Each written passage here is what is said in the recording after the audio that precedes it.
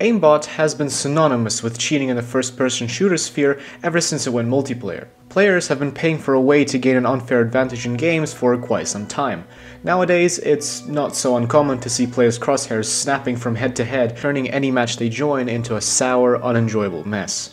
But how do these exploits actually work? To understand this, we must first understand the fundamental basics of how games work. Much like anything in computers, every little thing in a game can be expressed in numbers. Players' health, what weapon they're carrying, how much ammo they have, are all stored in forms of numbers or letters. In order for the aimbot to work properly, two values are very relevant to its function: the positions of the players and their view angles. For the position, most FPS games use a vector 3 to store it. Basically, it describes the object's coordinates in the world, or how far away the player is from the center of the map on the axes X, Y, and Z. The view angles are very similar and pretty self-explanatory. These are two numbers that describe the player's pitch and yaw angle, or how many degrees up or down or left to right they're facing. These two angles combined can describe any direction the player can look in and point their guns towards.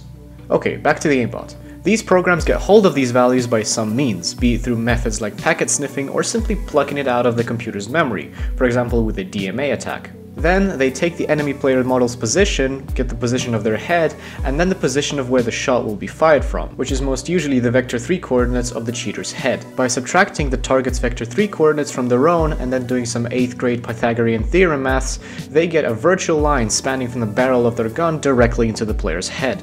Then, using some simple trigonometric functions, specific pitch and yaw angles of that line in relation to the world origin can be calculated.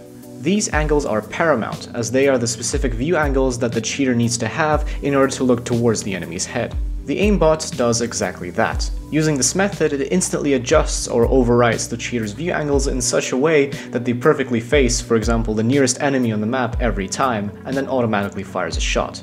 See? School does teach you something useful after all. While some cheat software blatantly and instantly makes the cheater's camera snap onto these desired angles, Silent Aimbot tries to do something slightly sneakier. These don't instantly lock onto a target, but wait until the cheater pulls the trigger themselves. It then snaps onto a target within a specific field of view for a single server tick before snapping back to its original position. This way, the cheat is slightly more difficult to spot from a spectator's perspective, although far from impossible. Some cheat software have settings that makes the aimbot lerp, or linear interpolate the snapping motion so that it looks more smooth and natural, making it less obvious to a spectator while still providing the cheater with a massive advantage. What other types of aimbot have you spotted in games? Be sure to tell me in the comments below. And as always, this was Cold Brew, hope you enjoyed. Be sure to like and subscribe if you want to see more content like this, and I'll see you guys next time. Ciao!